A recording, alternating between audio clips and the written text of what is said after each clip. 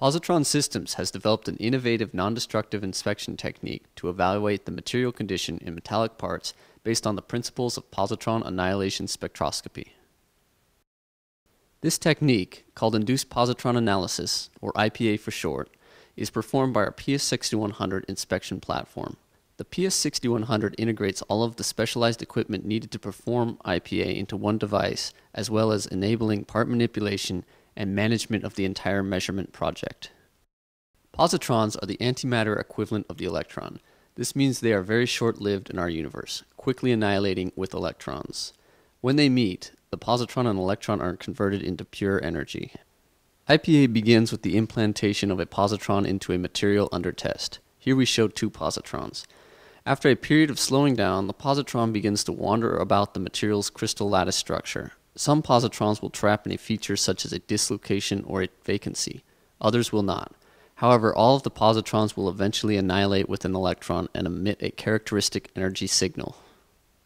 Positrons outside of a trapping feature will tend to come into contact and annihilate with higher momentum core electrons, which are closer to an atom's nucleus. Positrons that are in a trap will tend to annihilate with lower momentum valence or conduction electrons.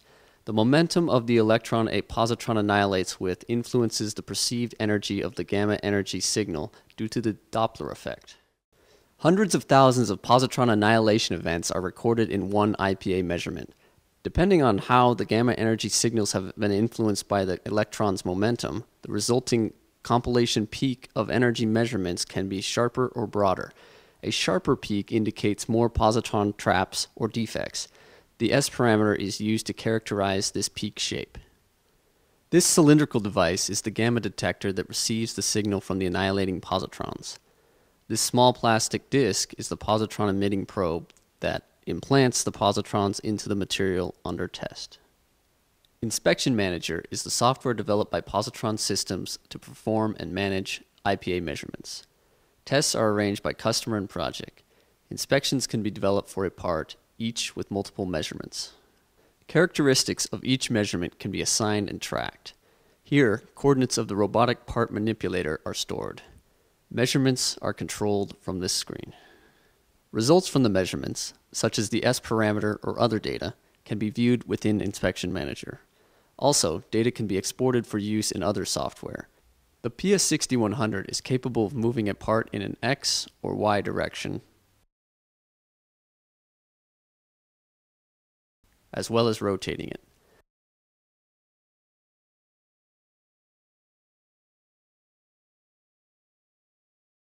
The movement of the detector provides a Z-axis. Custom grips can be made to facilitate the accurate and repeatable loading of parts. Here a compressor blade from an aircraft turbine engine is inserted into the grips.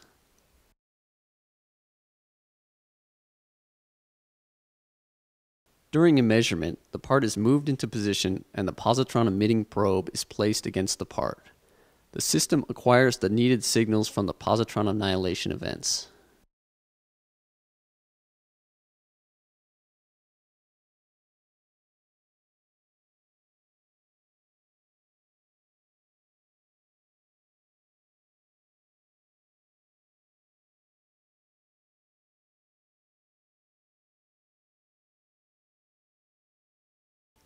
When the measurement is completed, the part is moved to the next measurement location. This graph represents the data gathered from the inspection of the compressor blade shown earlier using IPA technology. These results accurately depict the current material condition in the blade due to the cold work process. With this ability to non-destructively assess the condition of these blades, as well as other components of similar materials, we believe that the users of this technology will be able to reduce costs significantly, in addition to eliminating uncertainties of the actual component condition. For more information on induced positron analysis or the PS6100, please contact Steve Laney or Tim Wilson.